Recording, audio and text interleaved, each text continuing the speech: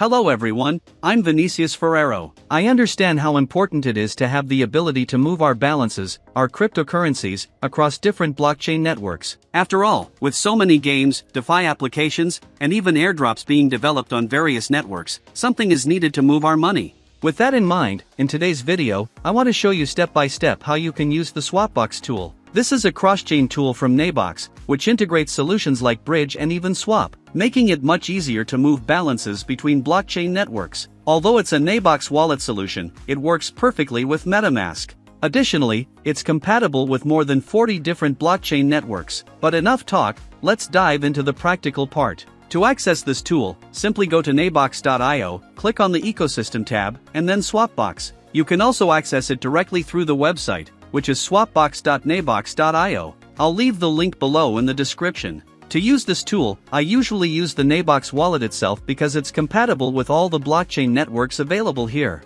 However, for the first example in this video, I'll use the MetaMask wallet. For that, I opened another browser. The first function I want to show you is the Bridge function, where you can send a specific token from one network to another. I'll use Ethereum as an example. First, I'll click on Connect Wallet, and with EVM selected, I'll click on MetaMask. After that, I'll click on Confirm Connect, and in the pop-up displayed, click Sign. I'm using Ethereum as an example because there's good liquidity within this ecosystem, and it's very useful to migrate Ethereum between different wallets. For example, I've already minted an NFT on the base platform by sending funds there, but later I needed to mint another NFT on the Arbitrum network, sending funds to that network as well. I'll give you a practical example of the utility of this function. For example, here in the Carve airdrop, to be able to claim points on the Ronin, BNB, ZK Sync Era, and Linea networks, I need to have a balance on each network to pay the fees. In my case, I can already claim points on all these networks except ZK Sync Era.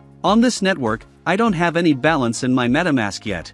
I'll change the network so you can see my balance. As you can see, my Ethereum balance is 0. So if I try to click below to claim the points, a transaction will be requested on the network where I have no balance. In this case, I'll use Swapbox to solve my problem. Since I already have some balance on the base network, I just need to switch to the base network on my MetaMask. This might happen automatically. Now I'll select the Bridge option in this tab. Here it already shows the network where you have a balance and the currency. In my case, it's the base network and the cryptocurrency Ethereum that will be used for transfer. Below, I choose which network I want to receive it on.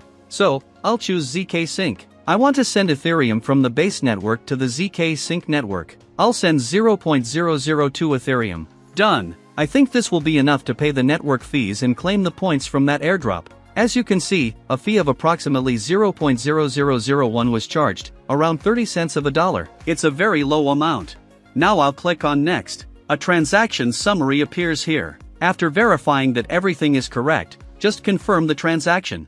I'll confirm it in my MetaMask. The network fee estimate appears here. I'm sending a little over $6. Done. The first part of the transaction has already been completed. Now I just need to wait. Before I forget, always check if the receiving address marked below matches the same address of your MetaMask wallet or your Swapbox wallet where you'll receive the coins. Guys, besides the platform fee I showed you, there's also the network fee. However, when making transactions between cheaper networks like Linea, ZK Sync, Base, and others, you won't spend much. But if you want to make transactions involving the Ethereum network, know that it can get much more expensive. Done. After about 2 minutes the transaction was completed. Accessing my MetaMask and switching from the base network to ZK Sync. My balance is already here. 0.0019 arrived. Now with this balance in ZK Sync Era, I can finally pay the network fee and claim my points in the Carve airdrop. Done. I've already confirmed the transaction and earned the points. Transactions involving Ethereum and USDT,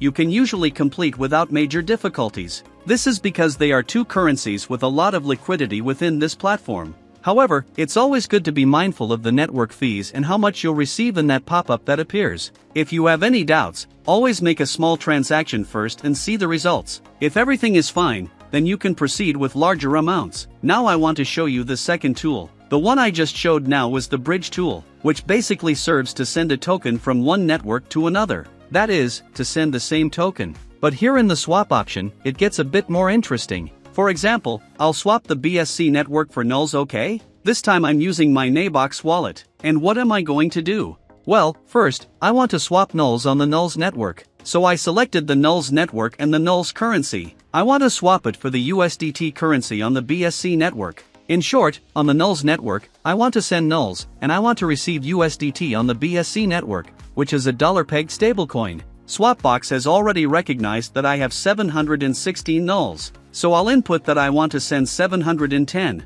In other words, I'll be selling 710 NULS on the NULS network, and receiving USDT directly on the BSC network in return. I'll click on Next and then check the information. If you're making transactions with other currencies, always check if everything is correct with the price quotation, and if there's a significant price difference before confirming this type of transaction. I'll click Confirm here, and after this pop-up appears in my Swapbox wallet, I'll click on the Sign button to confirm this transaction. So, my 710 NULS have been removed from the NULS network. Now I'll switch here to the BSC network and wait for my USDT balance to arrive. This transaction is a bit more complex, so always keep an eye on the fees, which can be slightly higher.